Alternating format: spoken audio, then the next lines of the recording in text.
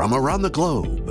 It's theCUBE, with coverage of KubeCon and CloudNativeCon Europe 2021 virtual. Brought to you by Red Hat, the Cloud Native Computing Foundation, and ecosystem partners. Hey, welcome back everyone to theCUBE's coverage of KubeCon and CloudNativeCon 2021 virtual. I'm John Furrier, your host. Here on theCUBE, we've got Steve Gordon, Director of Product Management, Cloud Platforms at Red Hat. Steve, welcome to theCUBE, good to see you. Thanks for coming on. Hey John, thanks for having me on. It's great to be back. So soon we'll be in real life. I think North America show, this is for the Europe virtual. I think the North America one might be in person. It's not yet official. We'll hear, but we'll find out, but looking good so far. But thanks for all your collaboration. You guys have been a big part of the CNCF.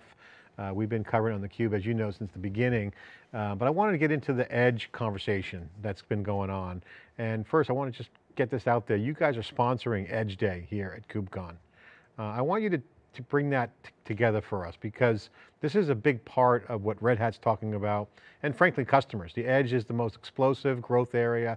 It's got the most complexity. It's crazy. It's got data. It's got everything at the edge. Everything's happening. How important is Kubernetes to edge computing? Yeah, it's certainly interesting to be here talking about it now and having kind of a dedicated Kubernetes Edge Day. I was thinking back earlier, I think it was one of the last in-person KubeCon events, I think, if not the last, the San Diego event, where there was already kind of a cresting of interest in Edge and kind of topics on the agenda around Edge. And it's just great to see that momentum has continued up to where we are today.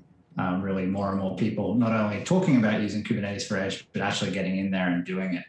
And I think, when we look at why people are doing that, they're really leaning into some of the things that they saw as strengths as Kubernetes in general, that they're now able to apply to edge computing use cases in terms of what they can actually do in terms of having a common interface to this very powerful platform that you can take to a multitude of footprints, a growing multitude of footprints, be they your public cloud providers, where a lot of people may have started their Kubernetes journey, or their own data center, to these edge locations where they're increasingly trying to do processing closer to where they're collecting data, basically.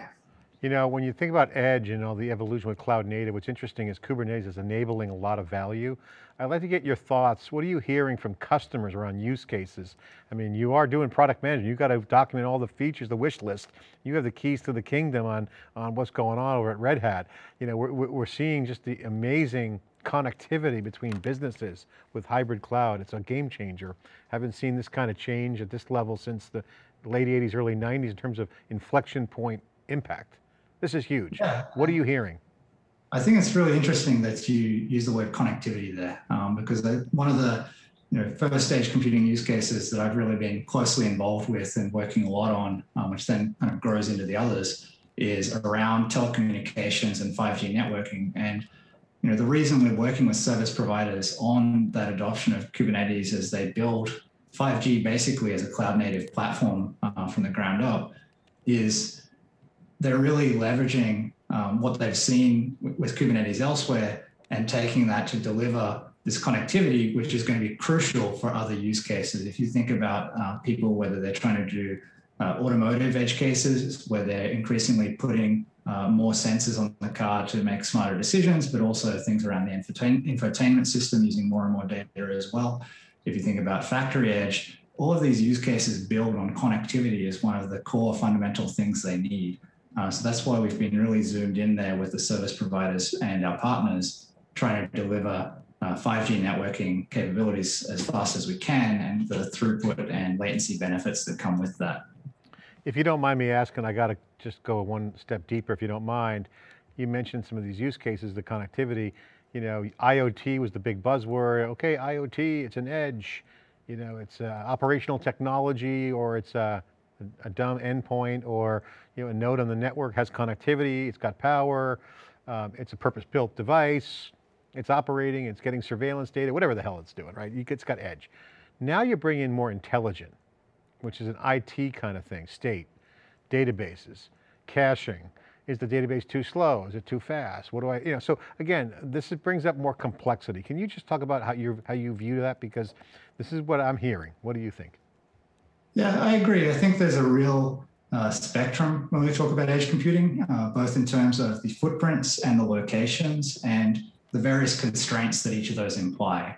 And sometimes those constraints can be, as you're talking about, a specially designed board, which has very specific chip on it, has very specific memory and storage constraints, or it can be a literal physical constraint in terms of I only have this much space in this location to actually put something, or that space is subject to excess heat or other considerations environmentally. And I think when we look at what we're trying to provide, not just with Kubernetes, but also Linux, is a variety of solutions that can people, no matter where they are along that spectrum, of the smallest devices where maybe Red Hat Enterprise Linux or RHEL for Edge is suitable, to those use cases where maybe there's a little more flexibility in terms of what are the workloads I might want to run on that in the future, or how do I want to grow that environment potentially in the future as well. If I want to add nodes, then all of a sudden, the capabilities that Kubernetes brings can be a more flexible building base for them to start with. So with all these use cases and the changing dynamics and the power dynamics between operational technology and IT, which we kind of riffing on, what should developers take away from that when they're considering their development, whether they just want to be app developers, programming the infrastructure, or they're tinkering with the underlying some database work, or if they're under the hood, kind of full DevOps? What should developers take into consideration for all these new use cases? Yeah, I think one of the key things that we're trying to minimize the impact of the developer as much as we can. Now, of course, with an edge computing use case where you may be designing your application specifically for that board or device, then that's a more challenging proposition. But there's also the case increasingly where that intelligence already exists in the application somewhere, whether it's in the data center or in the cloud, and they're just trying to move it closer to that endpoint where the actual data is collected. And that's where I think there's a really powerful story in terms of being able to use Kubernetes and OpenShift as that interface that the application developer interacts with, but can use that same interface, whether they're running in the cloud, maybe for development purposes, but also when they take it to production and it's running somewhere else. I got to ask you the AI impact, because every conversation I have, or everyone I interview that's an expert as a practitioner, is usually something along the lines of chief architect of cloud and AI.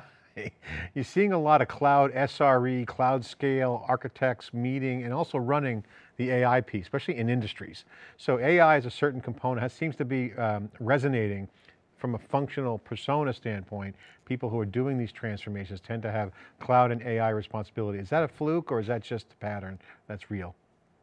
No, I think that's very real. And I think when you look at AI and machine learning and how it works, it's very data centric in terms of, what is the data I'm collecting? Sending back to the mothership maybe in terms of actually training my model, but when I actually go to processing something, I want to make that as close as I can to the actual data collection so that I can minimize what I'm trying to send back.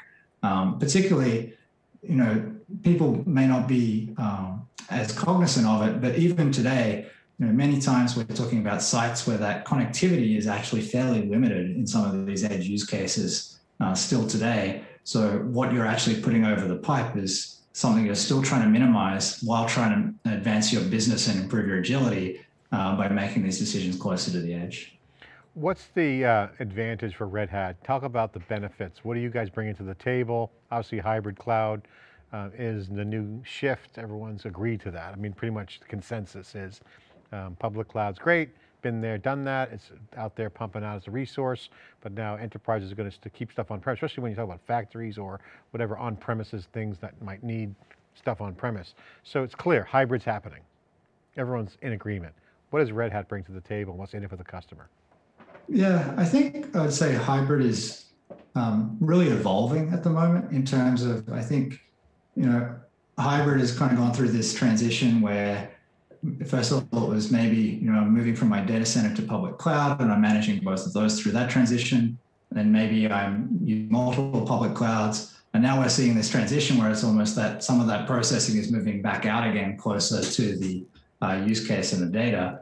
And that's where we really see it as an extension of our existing hybrid cloud story, which is simply to say that we're trying to provide a consistent experience and interface for any footprint, any location, basically.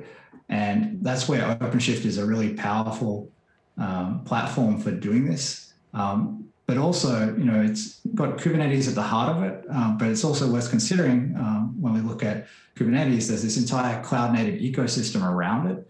And that's an increasingly crucial part of why people are making these decisions as well. It's not just Kubernetes itself, but all of those other projects, both directly in the CNCF ecosystem itself, but also in that broader CNCF landscape of projects which people can leverage. And even if they don't leverage them today, know that they have options out there for when they need to change in the future if they have a new need for their application. Yeah, Steve, I totally agree with you. And I want to just get your thoughts on this because I was kind of riffing with Brian Gracely, who works at Red Hat on your team. And he was saying that, we were talking about KubeCon plus CloudNativeCon as the name of the conference. He's a little bit more CloudNativeCon this year than KubeCon, inferring, implying and saying that, okay, it's all about Kubernetes, Kubernetes, Kubernetes. Now it's like, whoa, Cloud Native starting to come to the table, which shows the enablement of Kubernetes. That was our point. The point was, okay, if Kubernetes does its job, it's creating some leverage to create value. And that's being rendered in Cloud Native. And that enterprises, not the hardcore hyperscalers and or the early adopters, I call classic enterprise, are coming in. They're contributing to open source as participants, and they're harvesting the value and creating cloud native. What's your reaction to that? And can you share your perspective on, there's more cloud native going on than ever before?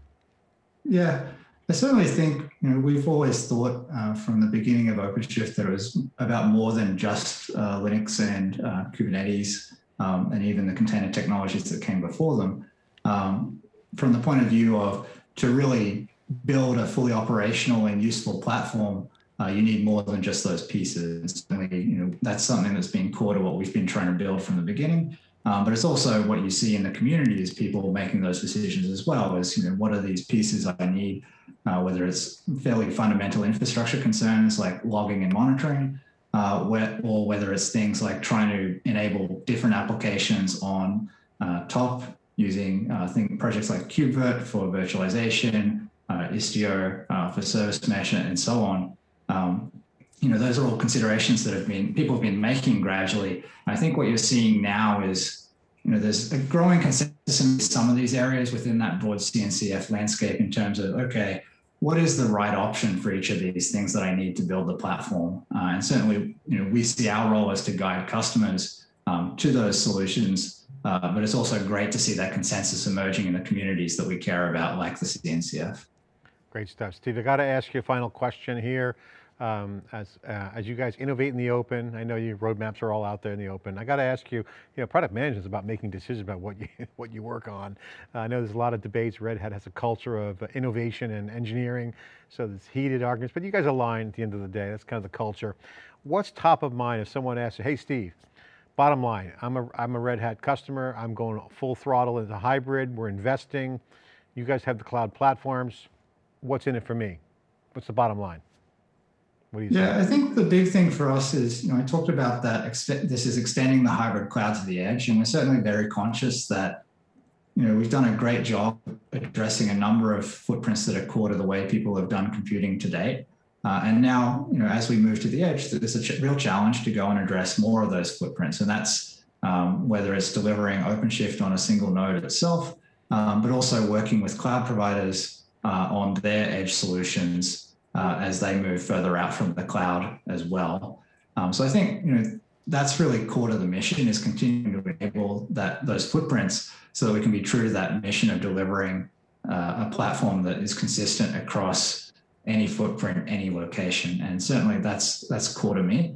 I think the other big trend that we're tracking and really continuing to work on, you talked about AI machine learning. The other space we really see kind of continuing to develop and certainly relevant in the work with the telecommunications companies I do, but also increasingly in the accelerator space, where there's really a lot of new and very interesting things happening with hardware and silicon, whether it be kind of FPGAs, EASICs, and even the data processing units, Lots of things happening in that space that I think are very interesting and going to be key to the next 3 to 5 years. Yeah, and software needs to run on hardware. Love your tagline there. It sounds like a nice marketing slogan. Any workload, any footprint, any location. Hey, DevSecOps, you got to scale it up. So good job. Thank you very much for coming on. Steve Gordon, Director of Product Management, Cloud Platform at Red Hat. Steve, thanks for coming on. Thanks, John. Really appreciate it. Okay, this is theCUBE coverage of KubeCon and CloudNativeCon 2021 Europe Virtual. I'm John Furrier, your host from theCUBE. Thanks for watching.